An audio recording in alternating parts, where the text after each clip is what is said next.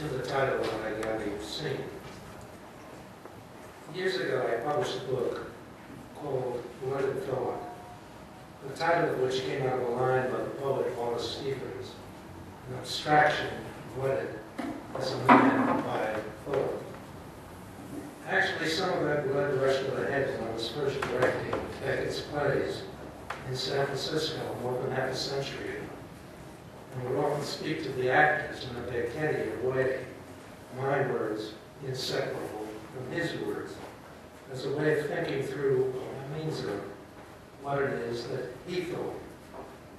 I've written several essays in the past in which I was thinking first, and there are passages here in which I'll be doing the same. If then, in reading what I've written, I sometimes indicate quotations, or sometimes or mostly don't, well, I think you'll know when he's speaking. It's because I'm trying to convey in the moment what he thought as I think it.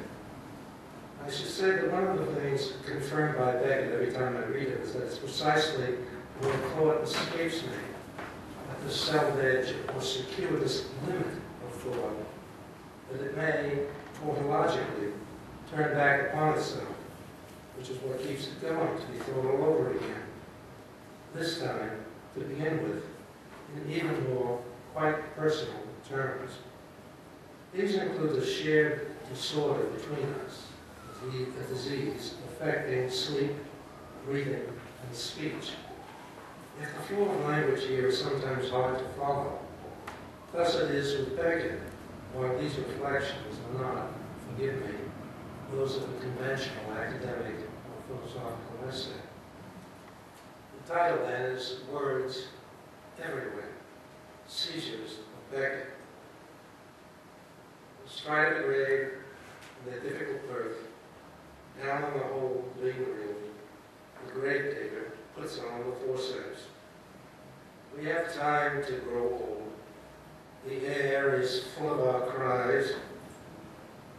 And even now, unrelieved by his winning a Nobel Prize, some of us still hear them, although sometimes we're not sure whose cries they are. Some years ago, that time, I was having a late lunch with my son, Dick, and his partner, Jane. Fair food, good conversation. And I had a vague sense of their staring at me and looking puzzled at each other as I kept on talking, but I know not what. Just talking and talking with no sense of what I was talking about, or for that matter, who I was, or what turned out to be some lotheria, incoherence, or regressively aging dehiscence, a word used by Beckett for coherence gone to pieces, but otherwise made familiar with the eatable fractures in the mirror stage of Jacques Lacan, with its drama of a speculative ego and a mirage of identity, still pointing the personal pronoun. I, not I, as we'll certainly see in Beckett, brought on by some primal discord and subsequent paranoia that, quote, the real, specific prematurity of birth. That's Jacques Lacan. When they took me to the emergency room, battling into a murmur, infant language in the end sheets, as in one of the texts for nothing as if falling out of a dream, it was diagnosed as a transient ischemic attack, or momentary stroke. Yet since I was not unable to talk, speech not blurred or impeded, but rather accelerated, as from the mouth of not I, but the brain still, in a way, it was more like a kind of psychogenic amnesia, what they call a fugue state, or dissociative identity disorder. If there was anything polyphonic in what I was saying, or somehow contrapuntal, from the word go, the word be gone, I had no idea. But by the way I heard from my son Dick and from Jane, relieved when I came to myself, not knowing myself, whatever that may be, thought of nothing, forgotten nothing, but all right now, eh? I was indeed saying things over and over to some indeterminate other, or by way of anxious others who could hardly decipher anything in the disjointed repetitions. We have time to grow old. But as you get older, and memory fails you, forgetting a name or a face, or as with me now, more frequently in the class, you suddenly lose the lines of a poem well known by heart. It's hard not to think of Alzheimer's disease, from the complications of which my brother died not too long ago. the last time I saw him, not knowing who I was. The fugue state, however, was apparently nothing like that. For all the repeats within it, they say it happens only once. But if I somehow came to myself, it must be painful to be no longer oneself, even more painful, if possible, as Beckett wrote in H.Blau, than when one is. For when one is, one knows what to do to be less so, whereas when one is not one, is any old one irredeemably. Still dependent on age to keep you guessing at the edge of consciousness, or for that matter, deep down in the identity disorder of the unconsciousness of sleep. But deep in what sleep? Deep in what sleep already, as Ham says in Endgame, where even dream isn't, at least for me, what it used to be. And here Ham aligns with Hamlet when he says, oh God, I could be bounded in a nutshell and count myself a king of infinite space were it not that I have bad dreams. I've lost my place. In which our little lives are bounded with a sleep is far from infinite space.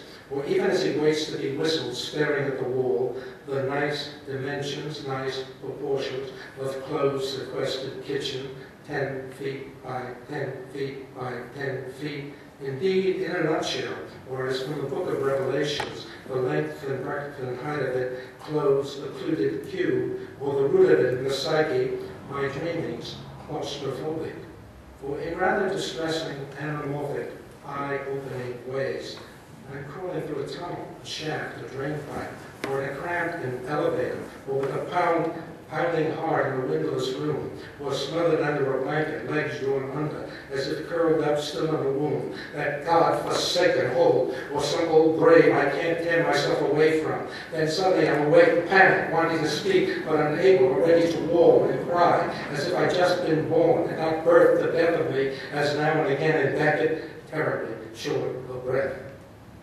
Which turns out to be the title of his shortest play, Breath.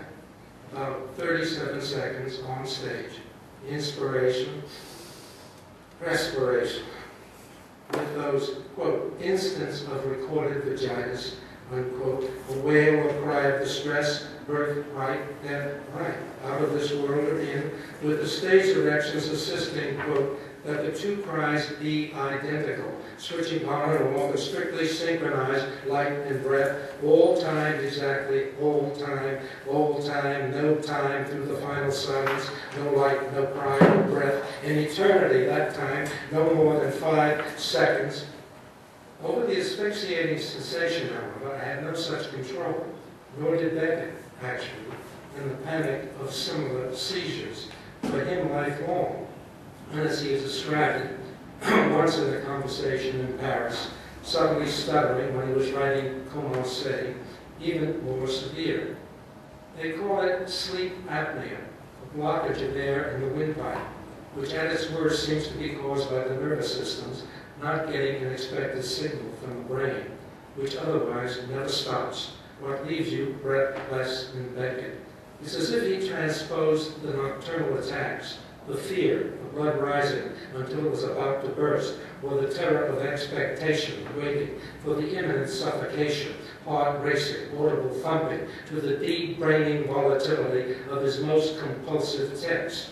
Or to see it another way, it's as if the specific prematurity of birth could only become a subject, as through the mirror stage, by finding itself in words, but in the insurgency there, in the imaginary, not the symbolic, but heading toward the real, spastic, aphasic, the Russian words of sudden flashes, the elliptical, vain reasonings with the whole brain begging, something begging in the brain, begging the mouth to stop, but no stopping, the buzzing, the brain flickering away on its own like mine in the ischemic attack. Now this, quicker and quicker, the words, the brain, as if praying less, flickering away like mad, and even when that wasn't happening, this other awful thought, some whisper in your head. Isn't that what you said? The whisper, the odd word, that it might be happening again, with the words everywhere inside me, outside me, how impossible to stop. I'm in words, made of words, others' words. What others, as with Dick and Jane.